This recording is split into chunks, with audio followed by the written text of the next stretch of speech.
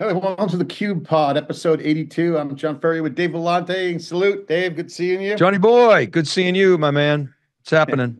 I'm in Seattle at AWS's headquarters, reInvent. I'm in my room doing late checkout Friday, so I'm going to go back to interview Deepak Singh, who heads up all their Q workflow for developers. Had Matt Garman this morning, had Swami, Dilip, who runs Q for business, and just rocking and rolling here and getting exclusives for reInvent. Obviously, Gen AI is hot, Dave. Agentic systems might be on the agenda this year. And of course, expect some semiconductor news as well. And SageMaker is lowering in the stack. It's considered media infrastructure, as we heard them publicly kind of described. So you see the role of SageMaker and Bedrock chime out. But yeah, we can get into a lot of that stuff. I really can't say a lot because I'm kind of embargoed. But they're talking about their ecosystem, like the Databrickses of the world, who are really doing well with serverless model integration. Anthropic, big news this week on Cisco had some earnings. FTC probe into Microsoft. You saw Meta got hit with a huge fine as well. And again, the agents are hot. It's the new shiny new toy, and it's rocking and rolling. So, I mean, I don't know where you want to start. I mean, what do you got going on? Yeah, I was in Arizona this week at the Veeam analyst meeting, my first physical one. I've done virtual stuff before too. And of course, we've done Veeam on a number of times. I can't say anything either because it was the whole session was NDA, deep dives on product and business. And I think there's some exciting developments that are happening that are going to unfold before the end of the year, I think. And so that's where I was in the Valley of the Sun. It was, great weather and good conversation, and that's about all I can say there. I've been working on just more detail in the cloud market. Would love to talk about that today. What's happening with the IPO market? I mean, the 10-year is popping up again. Jeremy Siegel, I was just listening to him. He says it's going to hit 5 by next year, which is not necessarily a good thing. I mean, at the same time, you're going to have, the Trump tax cuts from 2017 are going to continue. So maybe that's a good thing. But, I'm hearing that 2025 might still be a soft market for IPO. You saw the Databricks news where Databricks is doing another private round to delay its IPO, I guess. And Databricks is kicking ass. All the ETR survey data shows that they're really, vaulting. It was supposedly a $55 billion valuation. That would put them $10 billion or more above Snowflake, John, which would be, amazing. Can't wait till those guys go public and we can dig into their numbers. Yeah, I mean, they may never go public. We'll see, who knows? I mean, Databricks is just, the data lake and the data layer is going through such great transformation. And, seeing how Amazon Web Services has got reInvent teed up. This is all about it, this Cambrian explosion of apps coming. And, harmonization is a key word.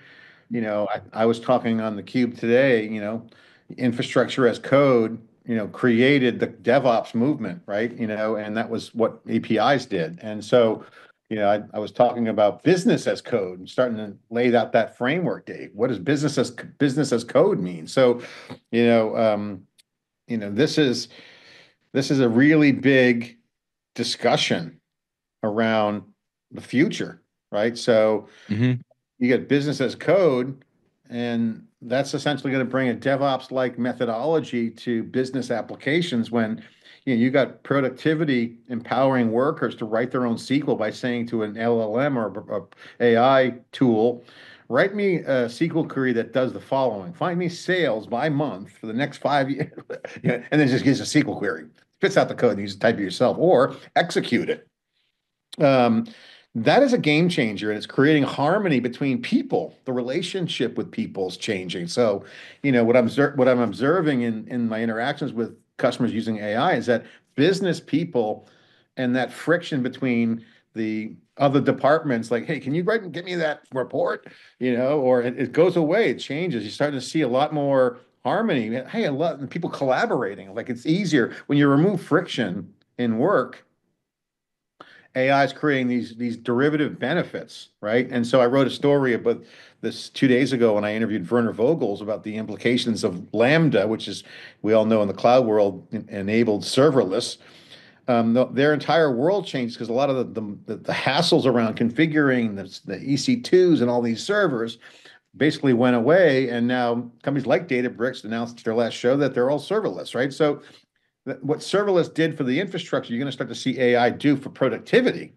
You don't yet know what you don't know until you start doing it, right? So I think this business as code concept is going to change the deployment of applications, and give this agentic layer some programmability to it, like DevOps did, Dave. So remember, DevOps was a dream scenario and created the cloud.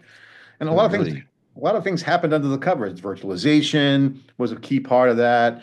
Nitro with Amazon, then you got Annapurna. So you had all these progressions of value, innovation value, that actually enabled the entire movement. And I think that's what's happening with generative AI as I squint through all these briefings and talk to all the people and get briefed on all the news and look at the customer deployments. The rubber's meeting the road with the use cases that have value. And we're in a post-ZERP era, so startups are actually focused in on value like that too. So it's interesting dynamic right now in the market. And I got to say, it feels like the 90s if you're an infrastructure player because networking's hot, compute is hot, everything's hot. And if you're in the app side, you feel like you're writing your PC apps. It's like exciting there too. So no matter who you are, it's a tech party, Dave. It's like everyone's loving this. Now, certainly the exuberance is high and people are stoked, but there's real shit happening, like really cool stuff. And so, people get lost in the weeds sometimes, but if you zoom out and you look at the trees in the forest blowing, you can see the trends. And then, you can go down to the tree level and look at the bark, bark on the tree and the tree in the forest. There's a big picture. And the big picture is that we're going to see a wave of economic gain and productivity that we've never seen before. We alluded to that in the last podcast, but it's a tech party right now. I mean, it really is. I mean, look at the numbers. Funding's up. IPOs are going to come out. The cloud guys are going to probably do a lot more revenue.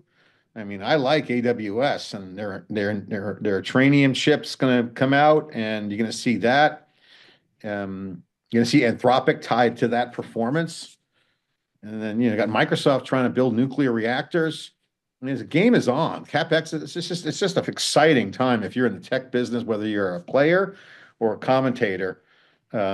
He's got all these new tools. And Swami, who runs the AI group, who literally built RDS, built DynamoDB. He's been a database guy. He's like, Sean, literally what took weeks and months before doing in days and minutes, hours now. So it's just a game changer. And I mean, business as code is a really interesting catchphrase. I like to unpack that a little bit. I mean, what you're describing, that last comment you made about Swami, and you've heard people talk about this. The All-In guys used to talk about it all the time.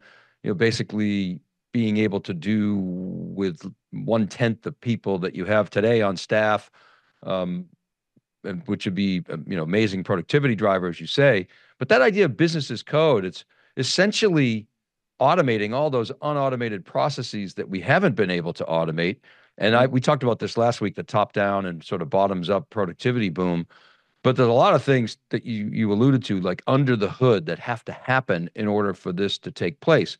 So, technically, you've got to turn strings that databases understand into things that represent a business, the digital representation of a business, people, places, and things. And the goods, the logistics, the humans, et cetera. And being able to incorporate the processes as well is really important. You mentioned the harmonization. What you're referring to there is being able to take all these different data types, disparate data, structured data, unstructured data, JSON data, SQL data, graph data, and being able to harmonize it such that it can be transformed from strings into things and be a digital representation of a business in real time. And then the other thing is the agents have to be able to learn from the reasoning traces of humans. We've talked about this before, and there needs to be technology to enable that. And there needs to be an agent control framework that can be governed. And so all this stuff underneath has to happen in order for that vision to take place. But I think it's going to happen. I think it's going to take the better part of a decade to unfold, because we're talking about processes, we're talking about people, we're talking about change management, but it's going to happen in steps. And there's going to be a lot of things that we can do in the near term that we can automate that are going to drive, an initial wave of productivity. And then I think you're going to see a massive step function toward the end of the decade, which is going to completely transform industries. Yeah. And I like AWS as an example because one, I'm talking to them today, and they got the conference coming up. You got supercomputing happening. We just had KubeCon this week, so you're seeing these shows line up. These are three important shows in our world because they will set the agenda for the next year. We're in this reality mode. Hype cycle's gone. We're in the reality cycle of show me the money, show me the value. And so cloud natives, the developer hoodie crowd, obviously cloud native services like Kubernetes, and then you got supercomputing, which is like the horsepower, what's NVIDIA doing, what's CoreWeave doing, what's all these hardware guys doing. And then you got reInvent, obviously, as a bellwether. And you have the new stacks emerging, the Gen AI stacks. And what's happening is that it's just another layer of an innovation, Dave. And that's why I said it looks like the 90s in some layers, like the old days, networking and compute, when chips were coming out from Intel and networking gear was faster. And then you have applications getting smarter. The same thing's happening here. And if you look at AWS, for example, they have huge growth in their core services, EC2, S3. So it's not like, storage, networking, and compute's going away. It's only has to get better. So they're still going to make money on that. And the applications that are being built are going to take advantage of those services, but have new capabilities that are transformative for the enterprise, like impacting the day-to-day workflows, right? So Amazon Q, for instance, is their thing, and other people have other products. Glean's out there on the Google Cloud. And then the ecosystems are changing where partnerships, whether it's at the chip level, NVIDIA's a partner and customer of AWS, as well as a frenemy, basically, an enemy and a friend. So as they say, frenemy. And then you got, at the end of the day, the investment that companies have to make in the infrastructure, whether that's using cloud or whatever, the costs. And at the end of the day, security has to be built in. So you got all these things. It's very challenging for customers, but it's a huge opportunity in the enterprise. So, your post that you wrote last week, I thought was phenomenal around Jamie Dimon being Sam Altman's biggest competitor, pointing out the obvious that the enterprises have a lot of their own data, where JP Morgan and JP Morgan Chase, by the way, have huge amounts of data. And then, so what are they going to do? They're going to stand up their own clusters? Do they use the cloud? And so, they're going to have to spend some money as well. So they have a CapEx challenge. So, the cloud guys will end up winning because the developer ecosystem is rolling. Amazon's growth and positioning, as well as Microsoft, Google, Oracle, and others, is going to be great. They're going to win. Everybody wins. Yeah. It's a party, Dave. And I know you're covering this. Why I want to tee it up, because in the tech party, everybody's winning. Well, a couple of things on that, John. First of all, I think, that point you made about, Jamie Dimon is Sam Altman's biggest competitor, the post that George and I wrote, if you look at the market right now, the Dells, the HPEs, Lenovo's, they're doing very well with their AI servers, but those AI servers are mostly, in my view anyway, going to the big 5 LLM vendors and the training companies and the service providers. That's where it's going today. We haven't seen, the so-called repatriation hit. You hear it a lot from the vendor community, but my guess is it's still, low to mid single digits of the spend that's actually getting, repatriated. The cloud business is huge. In fact, Brendan, if you could bring up the slide, that the Cube research estimates that 2024, the IaaS and PaaS revenue is almost $300 billion. And you can see AWS is the biggest, followed by Microsoft, Google, and Alibaba. But we've added granularity to this. You can see Oracle. Oracle's really hot right now. I mean, they're growing like crazy, 30, 40, 50% in IaaS and PaaS. And then we've added some of the Chinese manufacturers. Obviously, IBM's still got a cloud. But what's interesting here, John, to your point, a huge opportunity. If you look at the overall cloud market beyond just the IaaS and PaaS, if you think about the IT spending is probably about $5 billion a year. And about 2/3 of that is internal, spend, like on staff. So you take out, all but a couple billion. 3 billion is probably on internal. So you got 2 billion, and probably about 40% of that is is cloud. We're talking now about IaaS, PaaS, SaaS, and cloud, professional cloud services.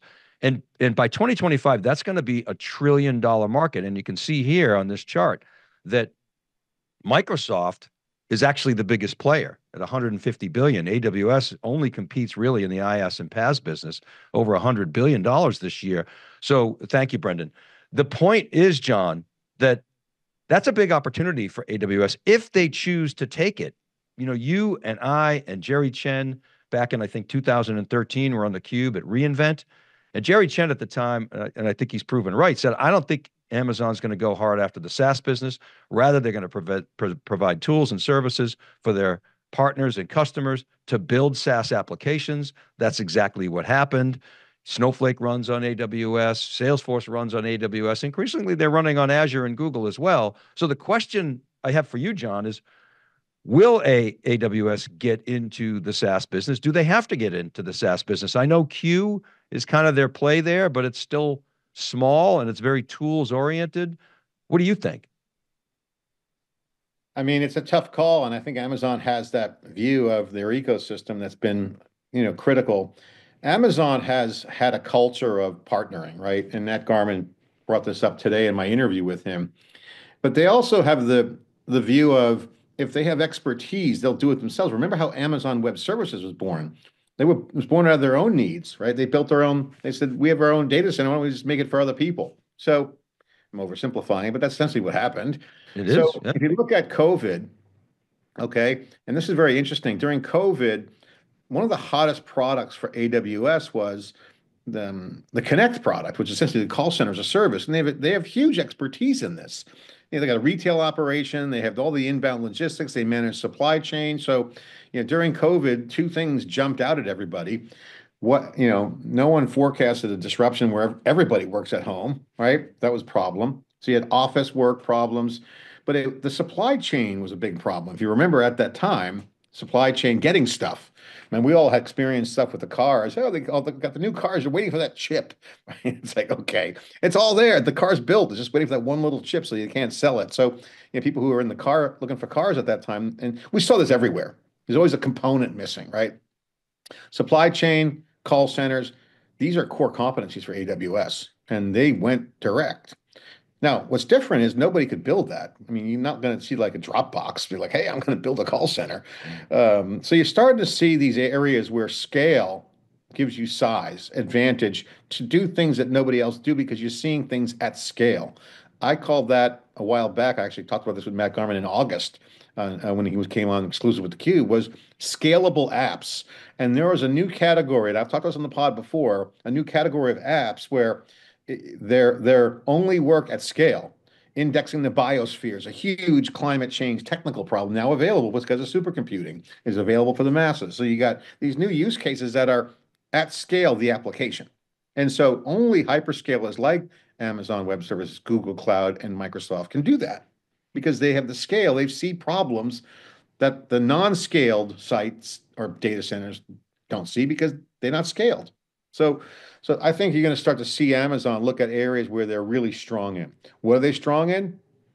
They're strong in retail. They're strong in cloud. They're strong in telecom now with satellites. They're strong with these areas. So I would not be surprised if you saw as a service, cloud-like consumption and delivery be rolled out as a core service for Amazon.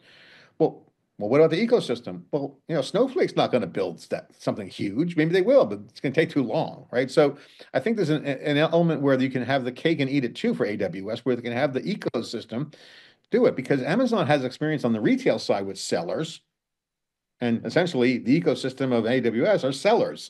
They have a marketplace and they sell stuff on top of AWS as well as being hosted. So they're hosting and selling.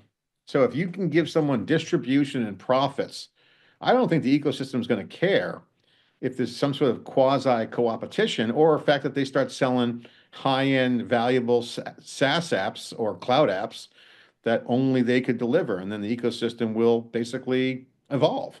Now, people might be dogmatic with these moves, but I expect Amazon to do that, and they have a leader to do that, head up solutions. Her name is Colleen Audrey. I interviewed her. I interviewed her this week. Her job is Yeah. to build up these solutions. They have a whole group dedicated to this. Leadership, product teams, to look at these areas where Amazon specifically internally have solved things for themselves and can bring it at scale to the market. Great points. That's where they're starting. They're already doing it. Great analysis. I mean, to me, that makes a lot of sense. I mean, I don't think Amazon, it would make any sense for them to go try to compete with whatever, Salesforce or Workday and these horizontal apps.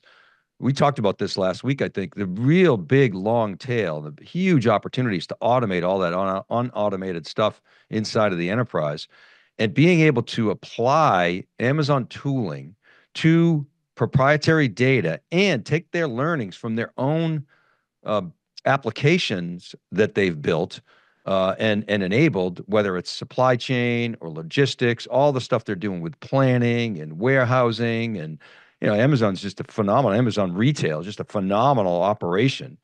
And they have so much internal IP that they could leverage and build solutions. I guess you'd call them apps, maybe a redefining SaaS.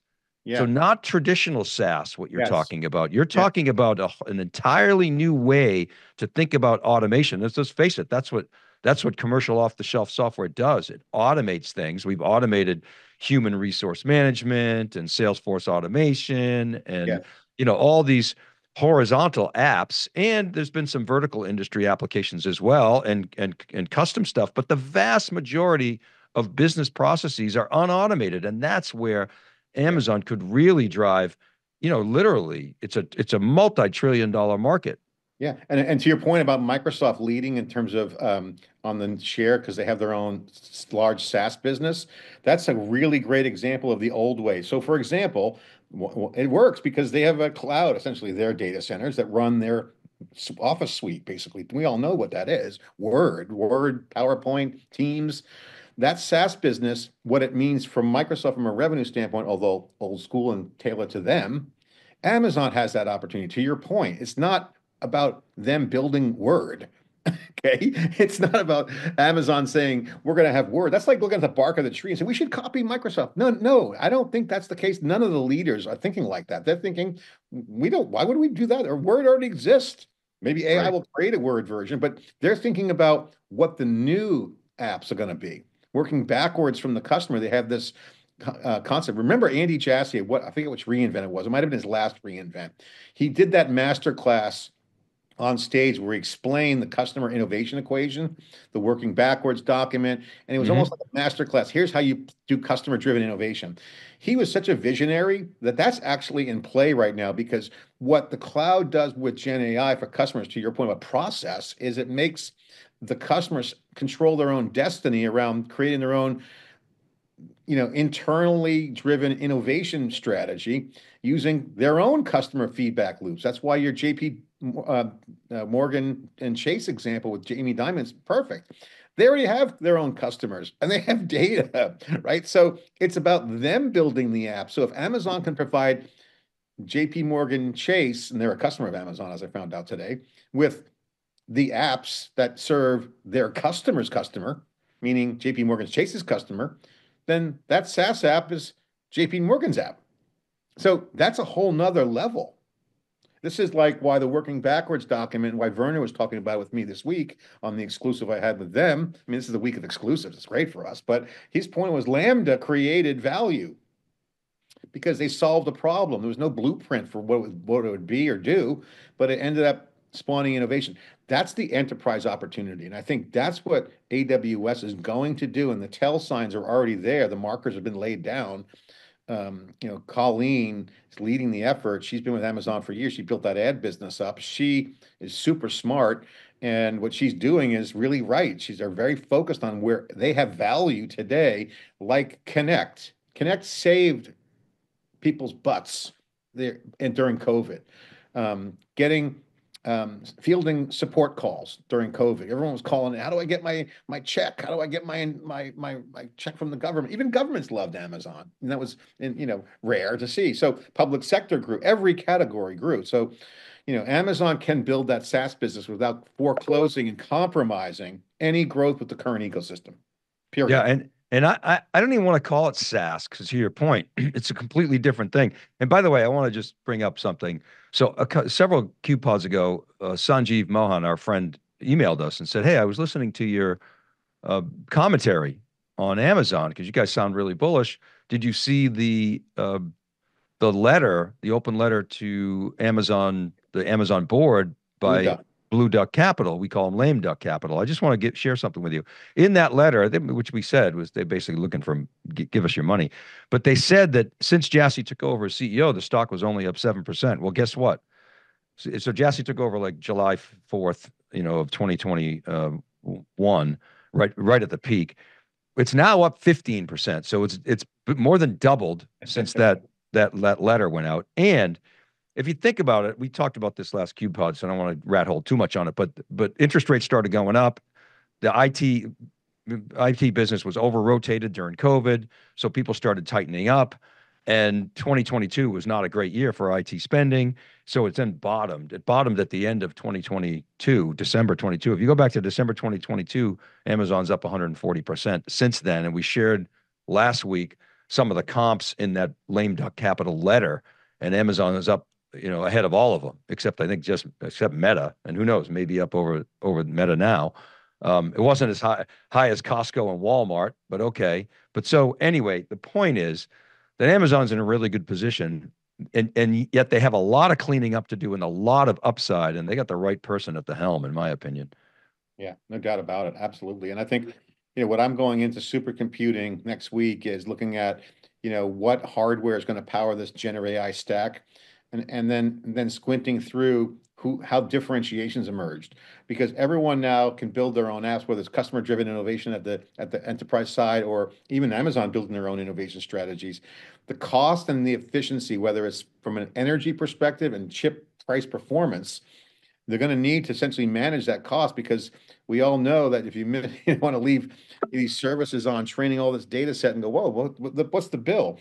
And then scaling it and security. Right now, the biggest problem we're seeing people are working on is that they get a proof of concept, they get some wins with generative AI, and then they go, okay, great, how do we scale this? It's not the same. And what's coming very fast, and we pointed this out on our CUBE research months ago, is that multiple agents are going to be part of the model, and you're going to start to see distributed AI models. You're going to see multi-agent systems come quickly. That's now far out in the horizon, and you're going to start to see applications start to have interaction relationships between models, foundation models, whether it's computer vision or text or other systems, semi-structured, structured data, unstructured data. All of this is going to be integrated so it's seamless and frictionless. Okay, this is the next wave. This is why Databricks is up so high. So, as these, lame duck capitals of the world try to squint through and challenge the reporting, there's tons of upside for AWS, right? So, I mean, never mind the Gen AI revenue when these chips get better, faster, and you can start putting in stand up some of these complex clusters via the console. I mean, I was talking with David Brown about capacity blocks, which they announced. You literally could design a supercomputer and then stand it up on AWS and put guardrails in place for costs. This will power massive growth because they're going to drive price performance down just like Moore's Law did in the old days. So, who wins, Dave? Startups and developer ecosystems, all right? Because if they can get this bedrock right and make SageMaker more of an infrastructure piece, which they're doing, it's a great opportunity. And then companies like OpenAI will have to build their own cloud, because if Microsoft doesn't have the juice, then you start looking at more separation on your market share slide. So, I think that market share slide shows why Microsoft stock is so valuable, because they've taken share in the cloud, mostly driven by their apps. Don't count Google out either, because Google can just stand up compute too and target these big crazy applications that are coming online. So, multi-agent systems are evolving. Security is being built in. Kubernetes is getting boring as an orchestrator. It's really interesting, right? So Took the words out of my mouth, It's John. a tech party. It's party time in technology up and down the stack.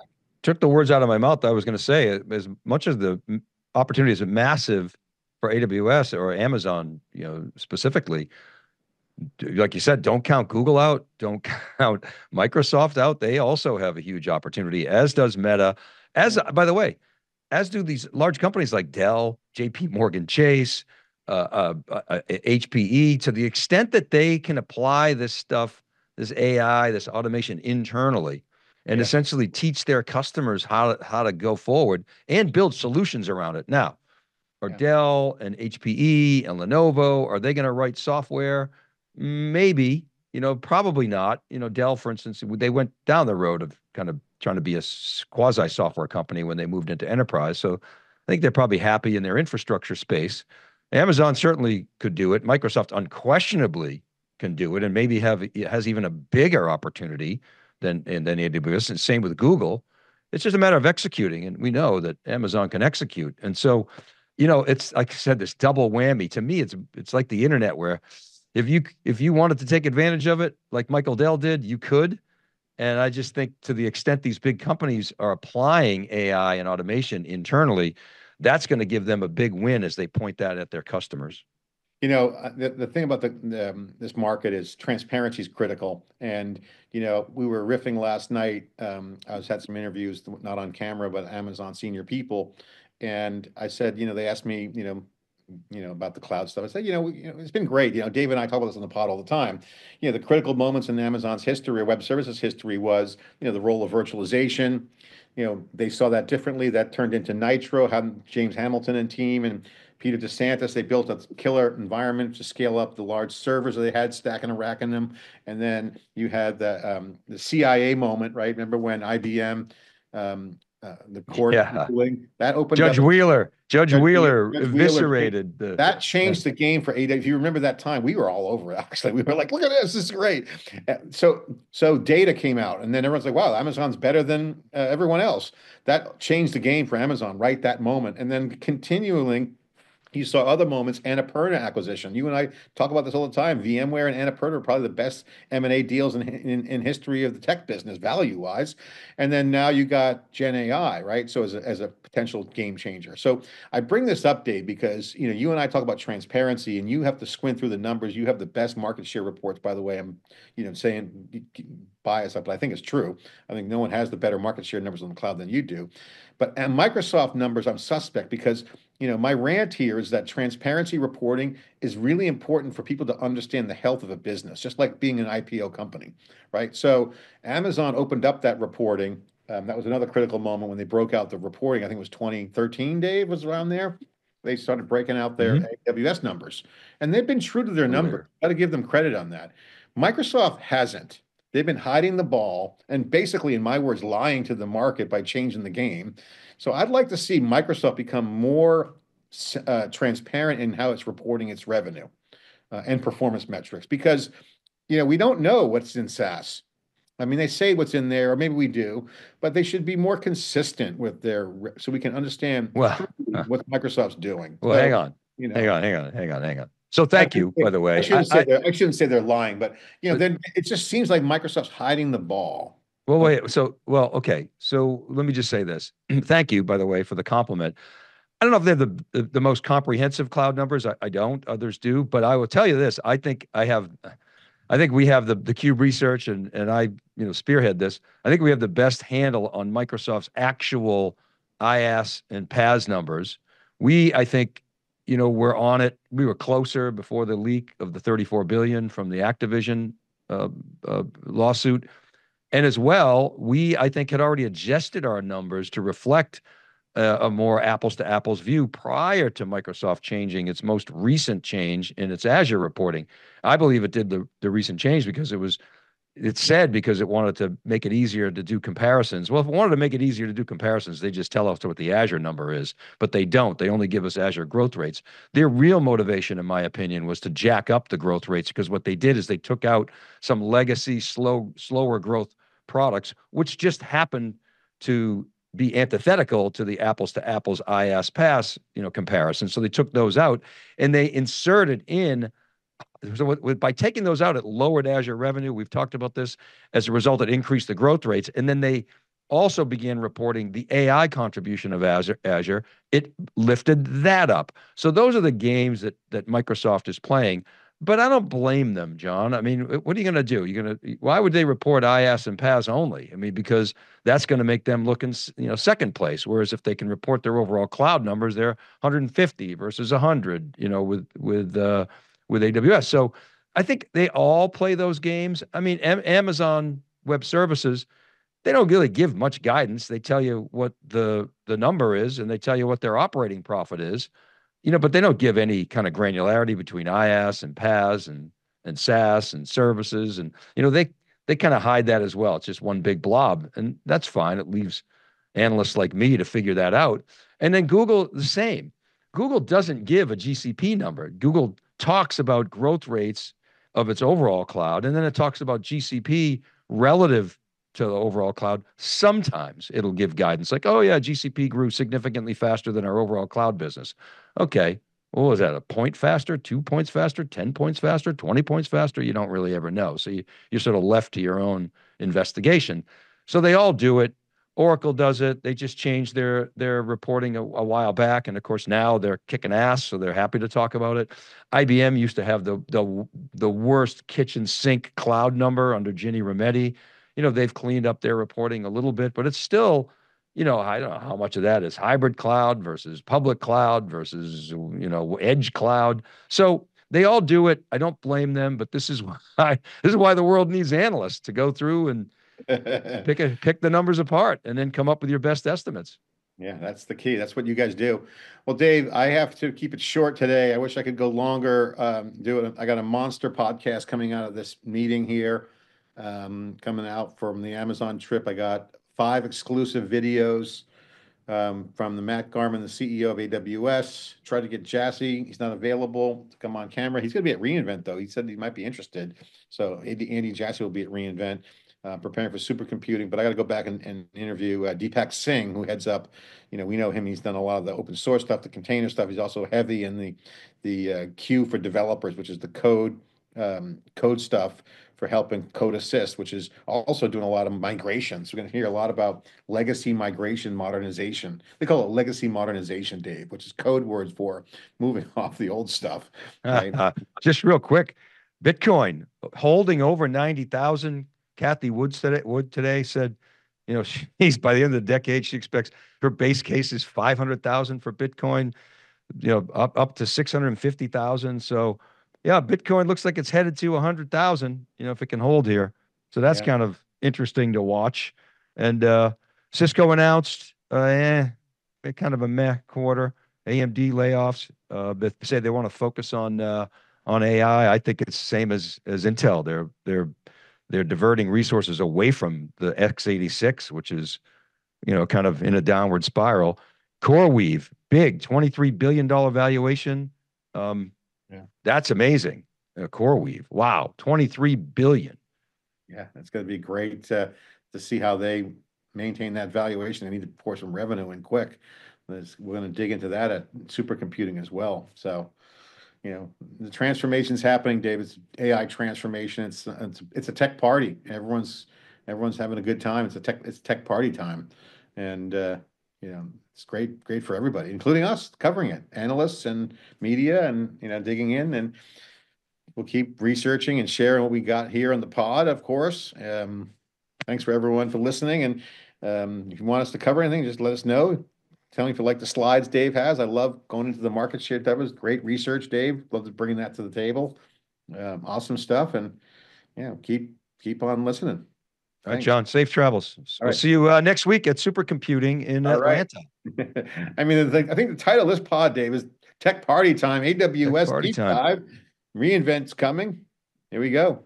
We didn't even talk about KubeCon this week. It looks like it's rocking out there in Utah with our team. Next week. All right, see you later. All right, see you, bye.